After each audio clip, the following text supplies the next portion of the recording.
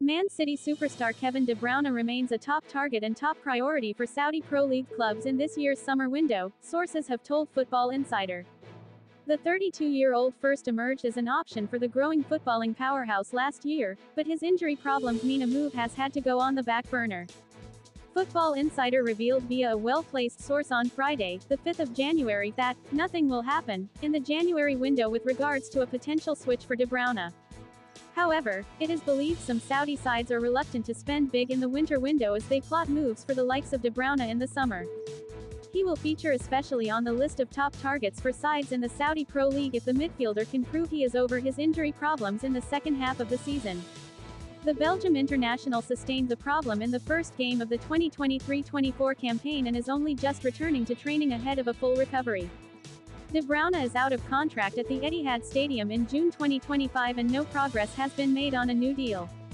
He made 49 total appearances last term, notching 10 goals and 31 assists in a stellar season as City won a historic treble.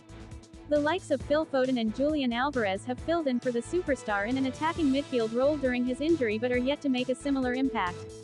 Man City sit third in the Premier League and trail leaders Liverpool by 5 points with a game in hand on the Merseysiders. Please subscribe to this channel for more.